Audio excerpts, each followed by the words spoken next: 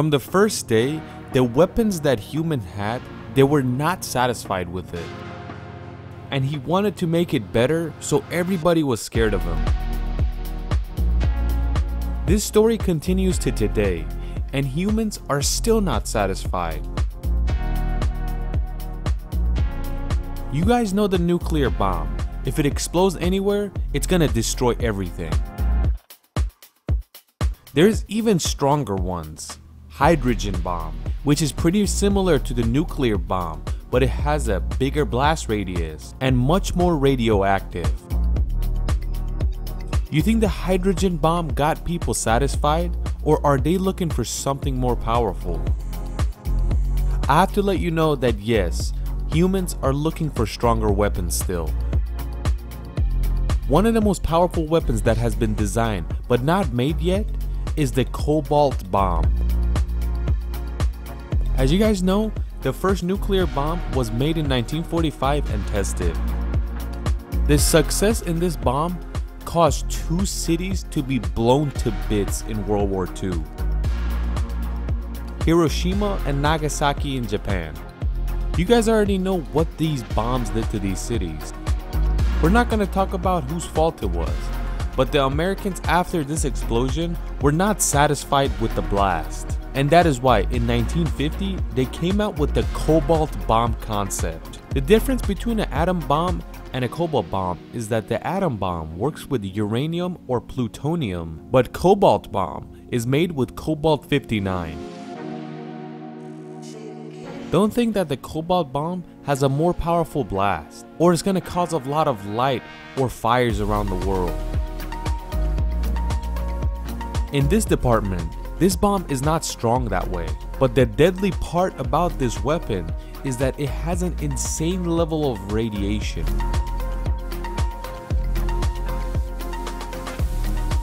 A lot of scientists call the Cobalt bomb dirty bomb.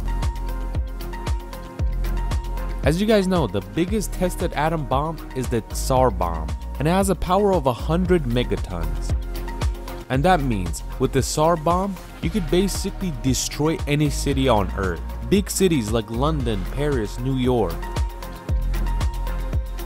But Cobalt bomb doesn't have the power like that, and it doesn't destroy any city. But if it's exploded anywhere, Cobalt-59 turns into Cobalt-60 and the radiation starts to move. The radiation that comes out of this bomb compared to the regular nuclear bomb that goes away in a few years, these do not go away. The radiation lasts decades, and if anybody is in that vicinity, they're gonna die. They say for the Cobalt bomb radiation to go away, it's gonna take more than a century. Where does it stay? The place it blew up? No, it just keeps on moving everywhere. From the explosion zone, the radius of the radiation keeps getting bigger and bigger. A scientist by the name of Stephen Schwartz says, if you blow up a Cobalt bomb in Washington DC, not only is it gonna destroy the entire country, but it will destroy Mexico and Canada.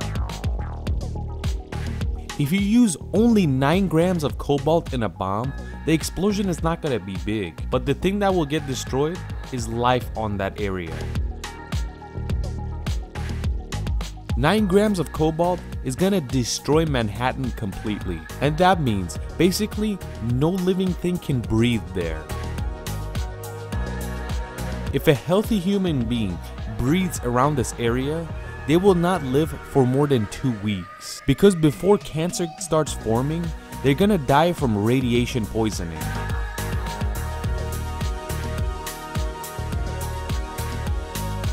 Even if a person stays in that area and breathes for around an hour, the cancer is already starting to form. As you guys remember, this is a bomb that only has 9 grams of cobalt in it.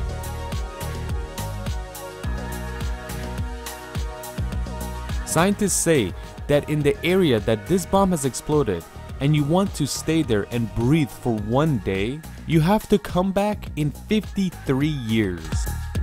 And that's the point that you can easily breathe for 1 day only. But if you stay there for more than 1 day, you will start forming cancer.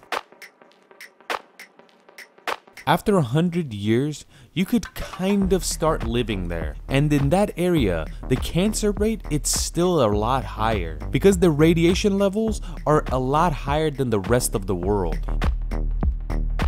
If you want that area to be completely clean, you're gonna come back in 140 years. And that's for a bomb that only had 9 grams of cobalt. The cobalt bomb has another name, and that's called the doomsday bomb. Pretty much the end of the world bomb. 9 grams of cobalt destroyed Manhattan and every life living in there. And that was for 140 years. Let's say instead of 9 grams of cobalt, there's 1 kilo, or 10 kilo, or even more. Just think of the disaster that it will cause. Scientists say with this bomb, with the right amount of cobalt, you could end life on Earth. They say if you make cobalt bombs that add up to 500 tons of cobalt, the world will end. Every building is standing. Roads and highways are still perfect. Every house and apartment is untouched. But this bomb only affects living things. It kills everybody. Nobody's gonna stay alive. Even plants are gonna dry out. They believe that one creature might stay alive, and bacteria are gonna stay alive as well. But what is that one creature that will stay alive? Can you guess? Everybody knows about it. The one that stays alive is this one. And you could kind of say that it will adapt to Cobalt 60. If you've seen the video about cockroaches, you'll know what kind of a life it lives. Just like we said, this bomb is not built and it's just a concept. Even though the concept is from around 70 years ago, it's still not made yet.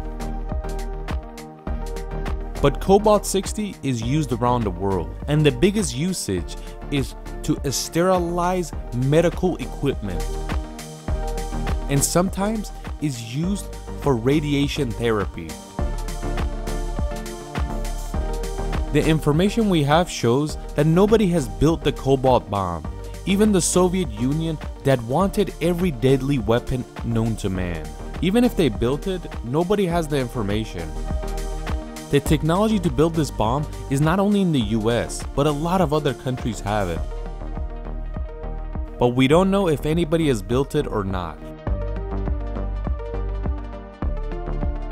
If you've seen the movie Goldfinger by James Bond, the movie from 1964, there's a bomb in this movie that James Bond is planning on defusing. That bomb is the cobalt bomb, and they mention it in the movie. From one side, you could tell that humans are not that dumb, because if they were, they would have built this bomb. And in another way, we're scared that they built it, but they haven't showed it yet. I hope that things like this are never tested.